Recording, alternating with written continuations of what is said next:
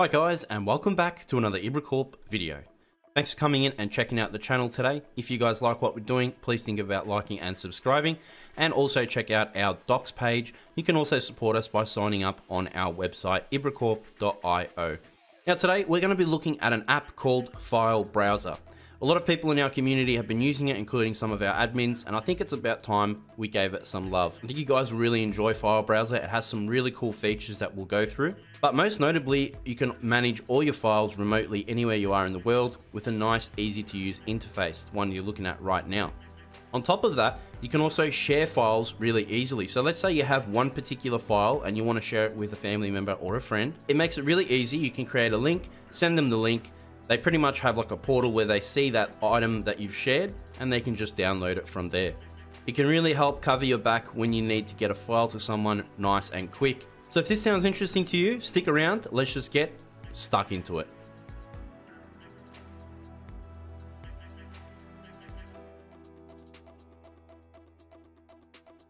So guys, welcome back, and today we're looking at filebrowser. I'm here on the GitHub filebrowser/filebrowser. And they also have a website, filebrowser.org. On here, there's not too much information, just a lot of highlights on features, but the big features are all listed on their website, of course. And if you click on that, it'll take you through to this page, and it'll show you a whole bunch of stuff that you can follow through. They also have really good documentation, so I recommend you read that if you're interested as well. However, we are also putting up our own documentation that goes along with this video to get you going, so feel free to check that out at docs.ibracorp.io. So here's our documentation. We'll make this public when the video goes live. And if you're following through, we have the two different sets of options for you. So if you're an Unraid user, you can easily follow this. Here's the template that we've selected, and we've also given you the exact options you fill out. But things that you might need to note is we want our custom Docker network. We want a fixed IP address if possible, put that in, and then the path that you want to share files from.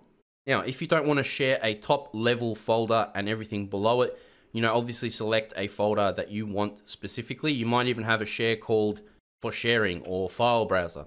Otherwise, if you want to share your whole top level, you can just share something like MNT if you wish. Just understand the risks in doing so. And if you're happy with that, go ahead and do it. Then you basically just click apply and you'll end up on the install screen that we're going to show you. You've also got the Docker run option. We've given you that here. That comes directly from the website. And we've also written up a Docker Compose version here as well. Doesn't matter which method you decide to go with, you have all those options here ready to go. Now today I'm going to show you the Docker Compose option. That's what I've been using as my main.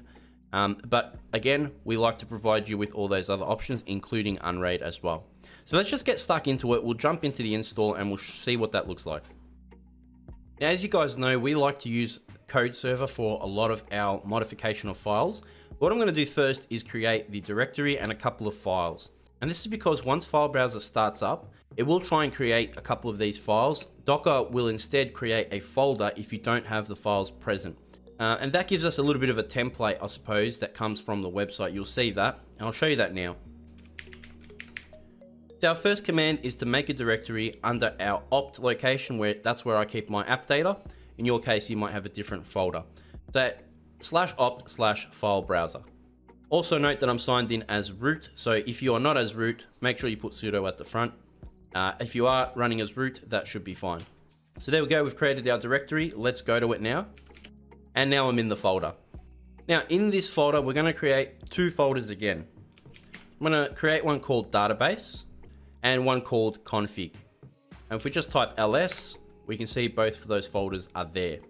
Now go into config. So we'll go cd config. Obviously that folder is empty. Now we're going to create a file in here, and we're going to type in touch filebrowser.db, ls again, and we have that file there. Now cd ... takes us a level up, and then we'll go into cd database. Now in here, we're going to create another file called settings.json, and then ls again, and we'll see that that's there. Now let's go back up a level. And I need to set some permissions. Now you guys might know that you come across issues with permissions. I have a command that I run that just helps me get through permissions issues. Not necessarily always the best practice. If you guys don't feel like you agree with that, don't do it. I'm going to show you the command now. Now I just ran two commands, and I could have changed this in many different ways. There's a whole bunch of ways you can, but basically we're setting the owner to 1000, which is our user ID and group ID.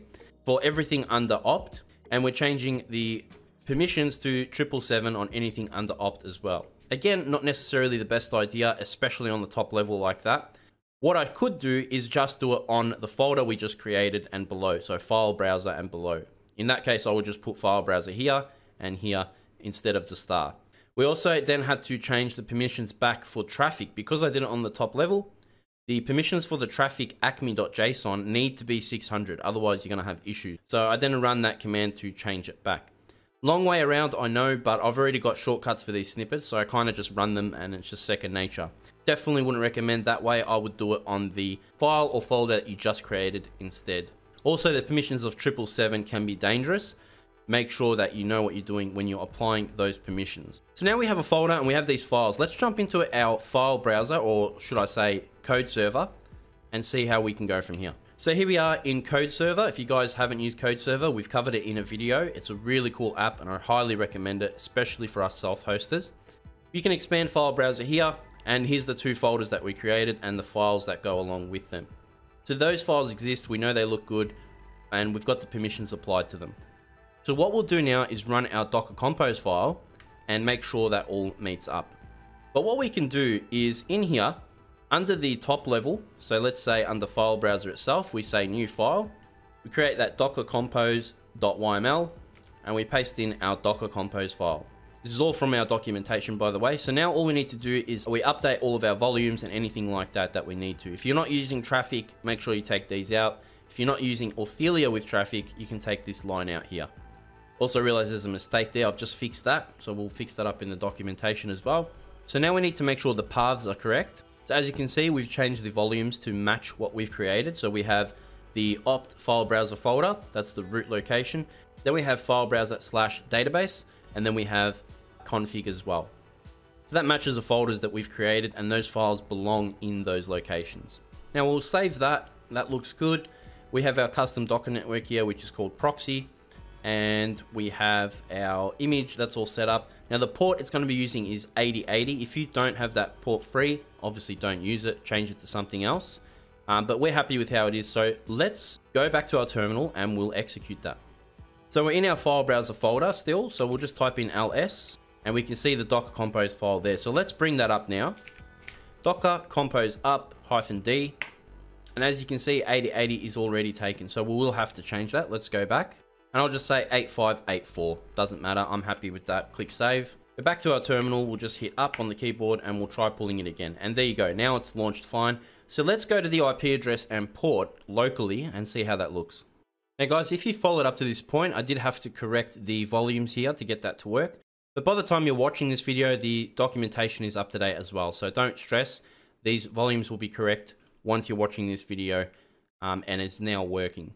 So now let's jump into the UI like I said earlier and we'll log in to the application. Whoa, that's a big white screen. Let's just get into this real quick and I'll help you change that right now. So the username and password by default is admin. We'll click login and there we go. We're in the system, guys. We are in the system. Now keep in mind, again, I only shared the root folder of this application. I didn't actually share any other directory. And I'm fine with that. So in that folder that we're seeing the config and database. So let's go back to our compose file real quick and you'll see that this is the folder that we've assigned or allocated in there, which is opt file browser /srv. I could change this here to /mnt if I wanted to, and we could share a file out that way. Now we're signed in, let's go to settings and I'm gonna help your eyes by avoiding the big white light. Big thanks to DiskDuck for this guide, otherwise we'd all be blind. So in settings, go into here, then to go to global settings. And then under branding, you'll see here the theme. Let's go on to dark and click update. Refresh. And there we go. Back to our nice, beautiful dark theme. That's what we like to see. Now, all of us goblins out there, we obviously like the dark theme. It just helps us read stuff in the dark, especially. But I've pretty much changed everything to dark theme in my life. So I don't know how we lived without it, honestly, not that long ago. Now, one thing you might want to change is the default password, and you can do that by going to user management here, clicking the pencil, and then setting the password that you'd like to set. You can also prevent user from changing the password from that login screen that we saw. Now, by default, opening folders and files requires a double click. If we want to make the file browser behave more like a website and respond to single click, then we can adjust that as well. So all we need to do in that case is, again, in the settings that we're in, then go to profile settings. And here you'll see use single clicks to open files and directories. So let's check that. The other thing we can do is set our language. Now, a lot of our community is global around the world. We have community members from all sorts of places in the world. You might want to change your language right here, which is a lovely option from the developers. So a nice touch there. But if we go back to global settings, we can even set the default language all around. So we can say the default language for users is Romanian. I'm not going to do that, otherwise we might have a problem. So let's leave it as English for now. Another thing you might really enjoy doing is customizing your instance, which is pretty easy to do. So for example, for one, we can change our instance name. So we can say IBRAFile, for example, which is great. Being able to customize our instance really makes it unique for us. And it's going to look great if you're using it for example, sending it to a client. You want a client to get a file for you. Then you can have your branding on that link. So when they open the link up, it's your branding on there and you simply download the file. Now let's go back to my files here and I'll show you the important parts of managing files and folders, of course. Now on the left, we see two options: to create a new folder or file at the location that we're in. So currently we're in the top level of the folder we've mapped to SRV. Now let's go into config and I've created a test file here. If you need to create another file, you can just go new file, give it a name. We'll say test2. It will open up an editor so we can put in whatever we want in here. And then we click save and then we exit. And now you can see I've got these two files here. Now let's select a file and then in the top, you'll notice that there are some options at the top as well. If you hover over them, you'll see exactly what they say. We can also upload files. So in this config location, why don't I go ahead and I'll upload a file. So here we go. I've uploaded our IBRACORP favicon. We can also then download the file, of course. You can just download that however you like. You've then also got all these other options here. Let's say we want to share this, which is the most important thing I think you guys will enjoy.